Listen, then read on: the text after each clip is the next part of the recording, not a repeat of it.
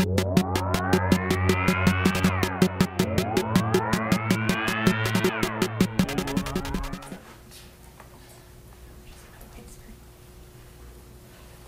updates on any of the T and Sam Hubbard? We'll see how the week goes with some of those guys. You know, a couple of the guys that missed last week. I think it's all moving in a really good direction with them, and we'll just see kind of where practice. Out there at practice today. You'll likely see them at practice today. What about Cam Taylor? Same boat. DJ Reader is sick today, so you won't see him at practice. That's why. Out there at walkthrough. What's that like to happen? You know, after the last few days, just have him out there to be involved. Yeah, good. He's been around everything he's supposed to be around. So again, it's good to have him out there. I think he lifts everybody up and provides value. You know, even when he's not playing. Yeah, obviously the Steelers' offense is their offense, but it's hard going in with the unknown of the new coordinator at all. You know, you got to be ready to react as the game goes. They got guys on staff that have called plays before at other places, so they obviously have a very quality staff they believe in. So, you know, you got to plan for the Pittsburgh offense and be ready to react if you notice anything differently. In your weekly prep meetings, what's Jay Brown like? Same as when he was a backup, really. You know, now you're just instead of talking to Joe, you're more turning your attention to Jake. But same conversations, same questions that he's always asked. Jake's been good about that. Understanding the role of the backup is, you know, again, I've said this before. You're an extension of the coaching staff. If you feel like there's something that hasn't been said or covered, you know, you got to be the one to say. Jake continues to do that, and so again, the meetings so far have been great. What are some good questions that Jake asks? I mean, just specific to progressions and coverages and all the kind of stuff that comes up in the quarterback room. What would Chase Brown have to show you this week to be able to play on Sunday? You know, I think he's feeling pretty good. We haven't done any full speed stuff yet. It's just been more walkthrough stuff, but I'm encouraged with where he's at right now. So we'll see as we get through these next 3 days, but I'm encouraged by him. What kind of change of pace? You know, the old days, they call that maybe a change of pace back. Does he have the potential to be that for you guys? Well, I think he's been a productive back when he's gotten his opportunities in college. We haven't given him many opportunities yet. It was kind of he was building a role for himself, you know, pre-injury. So now we just got to see what he's retained and what he can come back to and do. And obviously the muscle memory stuff from being in practice is going to help him. To label it change of pace back, I mean, we've got roles for a lot of the players on our offense that we utilize in different situations. And you know, he'd be one of the guys that fits that category. Is that an antiquated term? Like, has the offense evolved to the point where so many backs do so many different roles? I think it's just a matter of finding the strength of each guy, you know, and what you can give them to involve them. And you're trying to play to their strength as best you can. And so, yeah, some guys, maybe there's run scheme that fits them better. And so as you're trying to bring them along, you feel like you give them more of that. Some guys are maybe better in protection. Some are better in route running on third down. And so, you know, I don't think it's antiquated. I think there's a reason for that being said. It's just different teams use different guys for different reasons. What have you seen from Osai and Murphy with Hubbard out?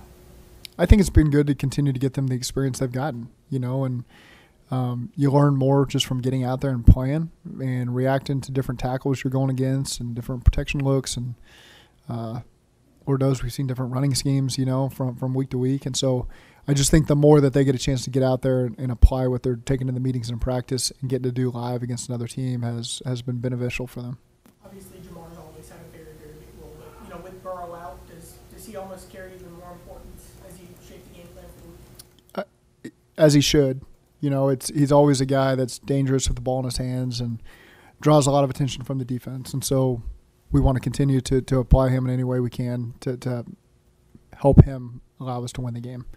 At the same time, you don't want to bang your head against the wall and force balls to people. And we've got a productive offense. We've got a lot of people that can make plays as well. So there's certainly that balance, but involving Jamar is always the wisest thing to do.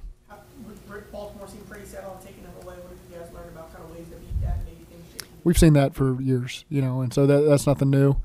The way the game went, it didn't work out to get him the ball as much as you'd like to hope, but that's life in the NFL.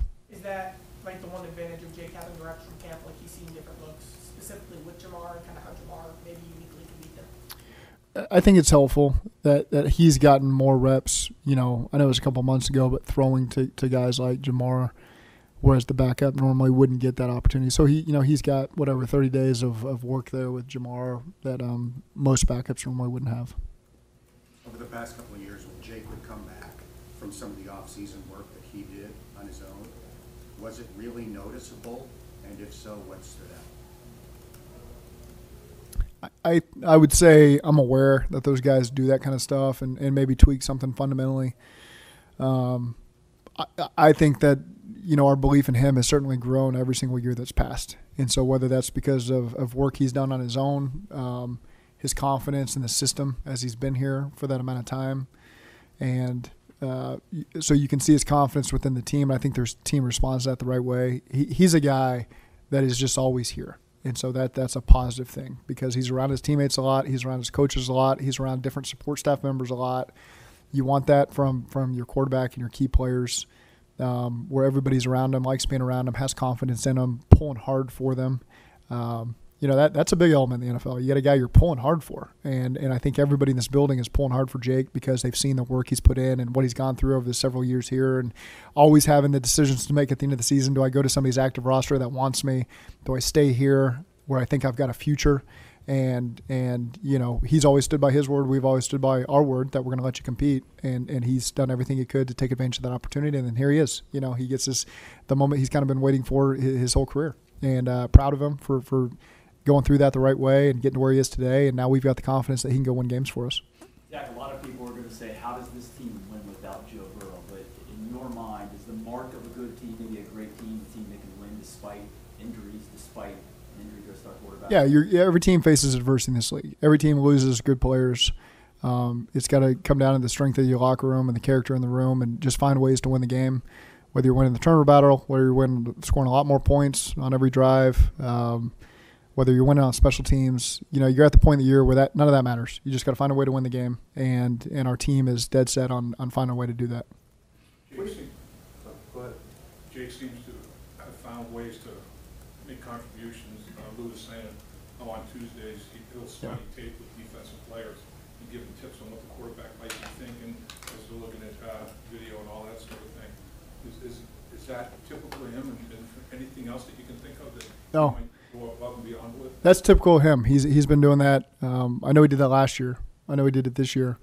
Last year he was on the practice squad doing the same thing. So he's a football junkie. It's important to him.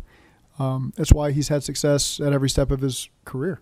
That's why he's a record-setting high school quarterback. That's why he's a record-setting college quarterback. That's why he's gotten an opportunity to stay in Minnesota there for a while and continue to compete. And then when it was time for a change, he came here and he's had the opportunity for a while because he affects the people that he's around in a very positive way. And you want to continue to give him opportunities because you see something there. And again, I put a lot of value in guys that have played a lot of football over the course of their career. There's sometimes, you might get a college quarterback that's really played 1 year, talented, all that. But Jake's a guy who's played a lot of real football, and I think that matters, and I think that'll benefit us. You also kind of look at what he had to overcome with his shoulder and the physical toughness he's shown over his career too. Mm-hmm. Yeah, I mean, again, he's just a gamer. He's a guy that is doing whatever it takes to put himself in a good position, whether that's through injury, whether that's extra film prep, whatever it is. He's done that. So where would you put his his legs and his ability to move? That seems to be something that kind of separates him. Yeah. You want to give me 5 quarterbacks and I'll stack them in terms of athleticism? Just kind of like, I don't know. I think, generally. Yeah, I think some guys, when the lights come on, I don't know what Jake runs in the 40. I don't know what it is, but some guys like him just have this knack of making plays with their legs and extended plays, and we've seen that from him in the preseason. We've seen it from him last week in the game. And some guys, it doesn't matter what your time speed is. I'm not trying to knock him. It's probably better than I think. But he just finds a way to find that space and the awareness of when to do it and go get your team a first down, or go get an explosive play that propels a drive forward and allows you to go score points. And I think Jake's got that trait to him, and however you want to describe that. And, again, I think part of that is just his overall playing experience. He's played in a lot of games and understands how to handle those moments. What's the MVP of your Thanksgiving Day spread? The food item? I like pecan pie. That's my favorite. Pecan. One you will stay away from? Is there a food you will stay away from? Gravy in certain settings. You know, I don't like gravy on mashed potatoes. I like it on a biscuit. I don't like it on mashed potatoes. So there's Not me. yeah. There's not many things I stay away from. I'm not gonna lie. There's something about the texture you don't like with the gravy on that? I don't know what it is. I don't know. I honestly don't know what the reasoning is. It's just Butter on the mashed potatoes? I don't think unless she puts it in there. If she puts it in there, then it's in there. But I don't pay much attention. I just stuff it in my mouth. Exactly. Lapham here, and every day I am grateful for my experience to have played professional football. As a player, I realized self-motivation, leadership, and appreciating your teammates are key. At First Star Logistics, you can use those same attributes to create the life you want for you and your family. Build your future by working hard like I did. You'll see results both on and off the field. Call First Star Logistics today and be part of our winning team. Opportunity knocking.